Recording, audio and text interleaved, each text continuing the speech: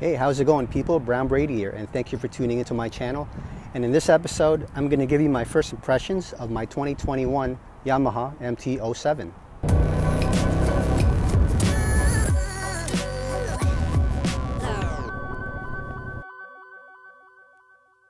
This is my 2021 Yamaha MT-07, which I bought brand new from Snow City in Toronto. And my sales guy was Sean, who I was very pleased with. When he handed the bike to me, he did a walkthrough of the motorcycle. He showed me how to work the controls. He showed me how to care for the motorcycle during the break-in period. I thought he did a great job, and I was very pleased with the transaction. It's a nice, beautiful day outside. Here's the sad reality: it is still cold.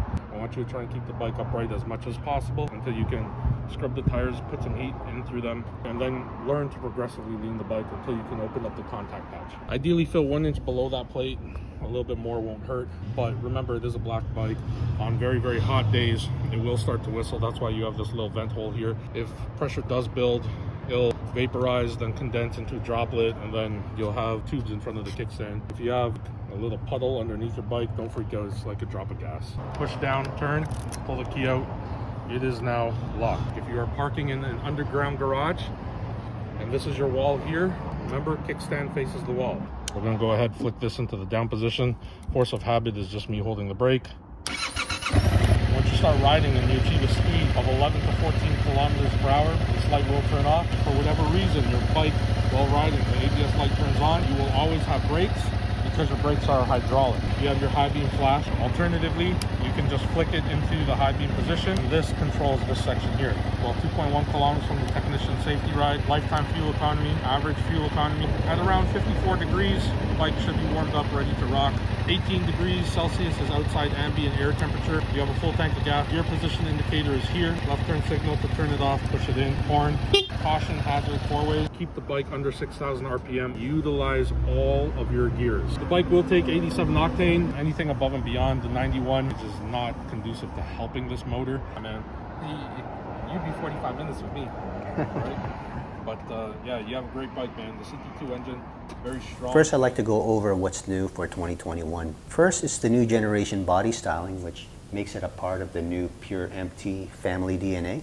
It's also got unique winglet style air intakes. It's got a new LED projector headlight with signature Y-shape icon, an EU5 compliant 689cc crossplane technology CP2 engine, which has a maximum torque of 49.4 foot-pounds produced at 6,500 RPM. It's got a new tapered handlebar, which happens to be 32 millimeters wider than the previous model, an inverted LCD spot color dash, and new LED turn signals. Other than that, it's got a 41 millimeter conventional fork with 5.1 inches of wheel travel, a 2-in-1 exhaust, and a 270-degree crank, which gives it a distinctive throaty exhaust sound.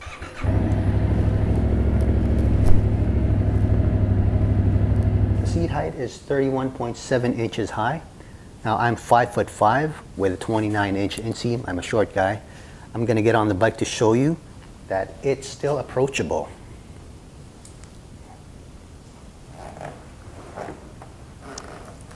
So I'm still on my tippy toes. The seat is still pretty narrow, but seat height shouldn't intimidate you short riders. Overall, it's a very welcome addition to my stable. I think it's a great beginner motorcycle, or a second motorcycle, and I can't wait to ride it some more and give you more feedback in the future.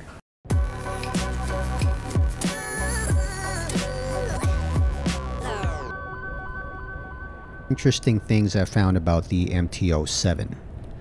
First, there's the new LED projector headlight. I was concerned that the small diameter would make it less visible to other drivers, but it doesn't appear to be a problem so far. Then there's the new styling. I don't hate it, but I wish they designed it a little better.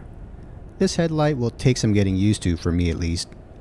I know you guys have your own opinion about the design of this new headlight, so let me know in the comments section. Then there's the ignition, which is now behind the dash. I don't mind the new location of the ignition switch, but the dash's new location seems a bit too low.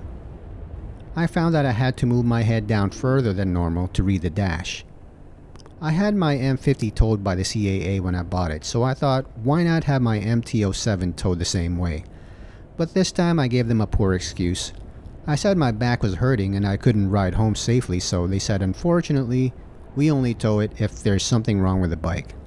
So then I was forced to ride it home. That was why I brought my gear with me just in case. So how was the handling? In the parking lot, it felt very light.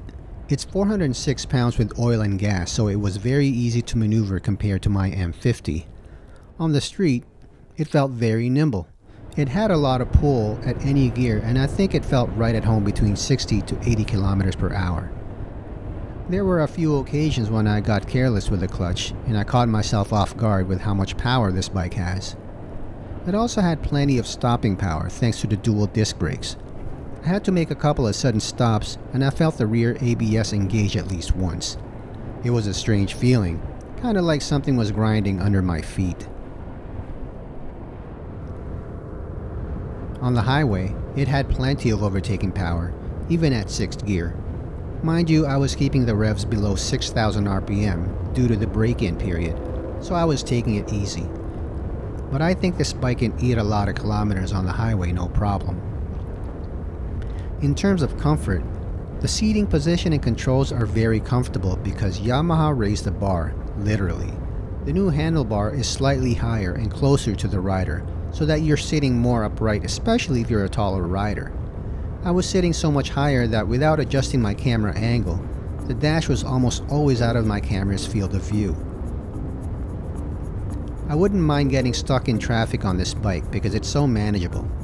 For riders who prefer not to listen to music, this bike's exhaust note provides a very nice soundtrack. The sound of the stock exhaust is loud enough to be heard by other motorists, but not annoyingly obnoxious. But it's a naked bike, so it can get very windy on the highway. I was jostled around on my first ride home, so I'm not really looking forward to taking a beating in very long highway rides on it. So there you are, people. These are my initial impressions only, and I'm sure my opinions will change the longer I ride it. If you already have the Yamaha MT-07, please let me know if you agree with my thoughts in the comments section. And that'll be all for this episode. If you like this video, please hit that like button, or better yet, hit that subscribe button, and I'll see you in the next video. As always, ride safe, and thanks for watching. You look like a bobblehead.